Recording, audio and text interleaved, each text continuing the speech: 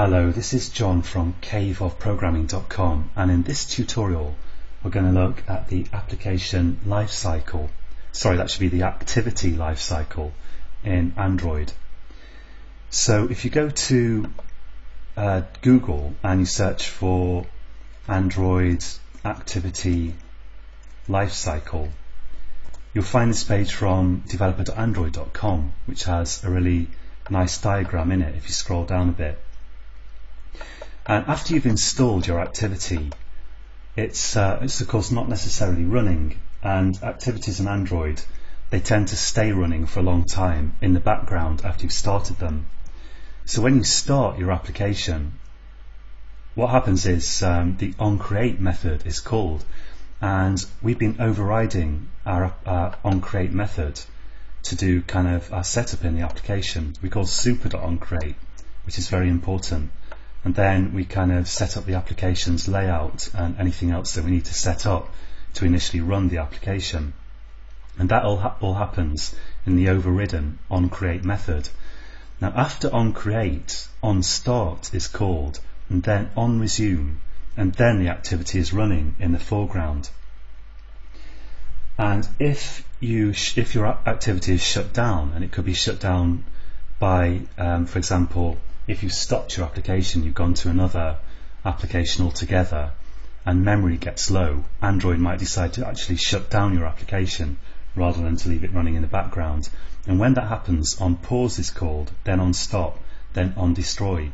So all these methods are called in sequence. But now it can also happen that if let's say your activity is running and a dialog comes up, a system dialog, so your activity is still visible but it's no longer in the foreground, then your application, your activity will enter the onPause state, and your activity's onPause method will be called.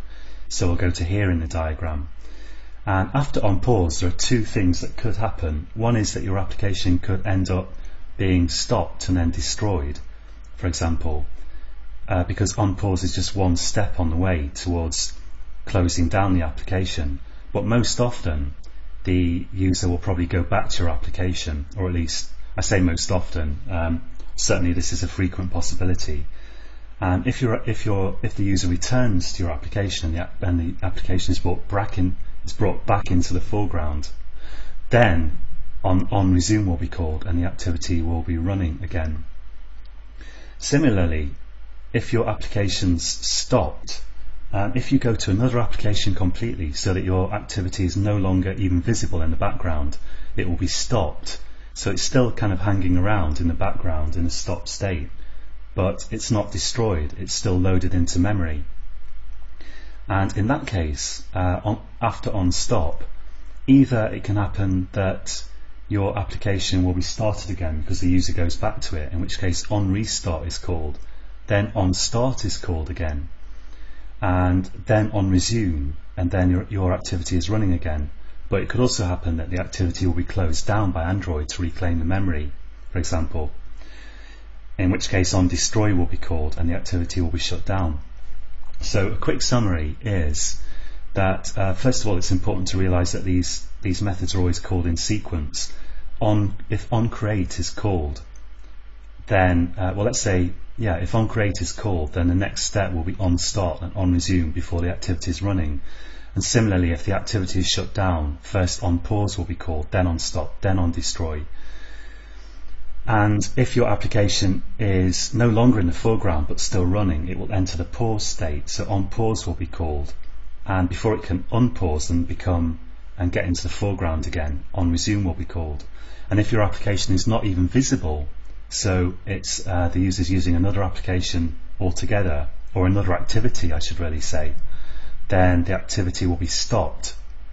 It will enter the onStop state and it will go through onPause first, then onStop, and from onStop the application can either be restarted, in which case onRestart and onStart is called, and then onResume, and then it's running, or it could be destroyed this way. So when you first encounter this, I think it seems quite complex, but it's actually really simple once you get your head around it and you can remember which methods are involved. And we've already looked at the onCreate method here. We've used that to set our application up. And here we're going to make use, in this tutorial, we're going to make use of onPause, because onPause, as I say, it's used whenever your activity goes out, recedes from the foreground. So if some system dialog comes up, onPause will be called, but it's also called before your application is destroyed. And this means that onPause is a pretty good place to save your data, because it will happen, you can expect it to happen during the kind of life of the activity, and it will always happen before the activity is destroyed. So in onPause, if you've got some data to save, and as long as it doesn't take more than a brief amount of time, most a second or two, to save that data, you can do it in onPause. And if your activity has to save a lot of data, then don't try to do it in onPause, because your application may get stopped or destroyed before it can complete. If your application has to save a lot of data, you need to be saving it as you go along while your activity is actually running. Now in my my note squirrel application, let's see, here's my emulator, and I just want to close down this keyboard here by touching my phone.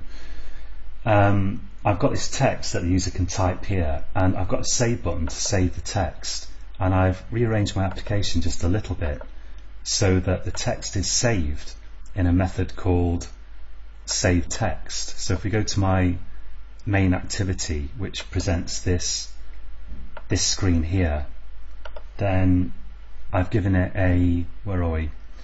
a save text method. Yeah, it's down here, the main activity, and here's save text, and this saves the text in response to the save button being clicked here. But I could also add this to onPause. So let's right click here and go to source, override implement methods, and I'm going to look for onPause in here, override this, and I'm going to leave super onPause in there. It's really important that that should stay there, but I'm going to add save text in here and just save that.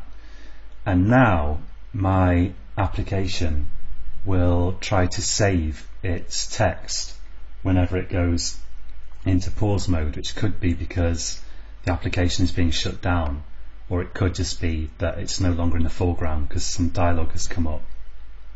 And it could also be because it's being stopped because the user is changing to another program. You see, if the application is stopped, it will first go through onPause.